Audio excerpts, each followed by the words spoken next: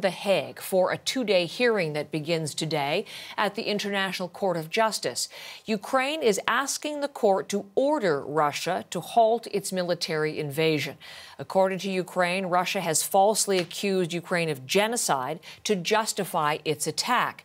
Russian lawyers, though, didn't bother to show up for the hearing today. Natalie Kalata is with us with the details. Natalie. That's right, Heather. That hearing is currently underway. We are hearing from Ukrainian representatives, as you mentioned, asking the court to halt Russia's invasion by issuing an order. Now, Ukraine is arguing that Russia has falsely accused it of genocide to justify their invasion.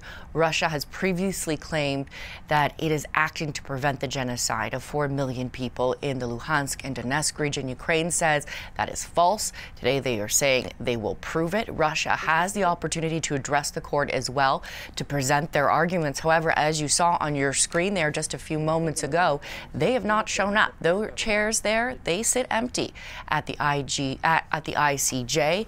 And here is some of what Ukrainian officials told the court today. Have a listen.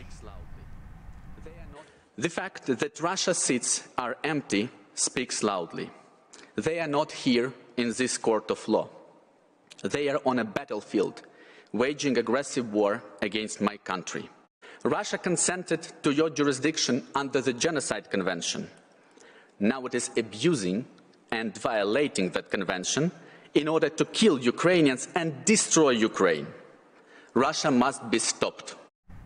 Now, the hearing is expected to last 2 days. According to legal experts, Ukraine's argument for the injunction will depend on if they can show that irreparable harm will be done before a full hearing could happen sometime in the future. Now, so we will continue to watch this very closely as the hearing continues underway right now in The Hague. Natalie, let me bring you a little bit of breaking news, too, because quite rightly saying this was expected to be a two-day hearing, but the headlines are just moving that the court has closed its hearing already.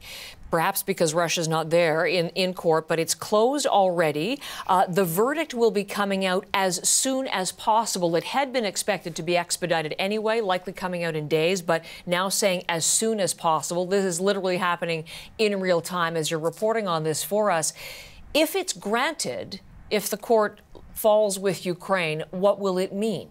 So this is the big question. One of the things to consider is while they could make and issue this order, it's another thing to actually have Russia comply, and then becomes the issue of enforcement. If it is granted, observers do not expect Russia to comply with any order. So what we will be watching is what will happen at the UN Security Council. They are also meeting today. And if the court issues an order, it will be sent to the Security Council. It is at that point that the council can decide if they will act. They have the authority to supervise the enforcement of that order, but it's not a given. And there's no guarantee that the Security Council would attempt to enforce this order, even if it were granted.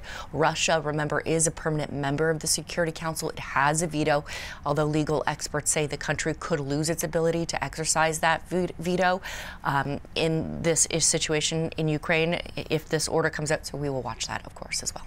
We will. Natalie, thank you very much. Natalie Kalata with the details on the International Court of Justice hearing.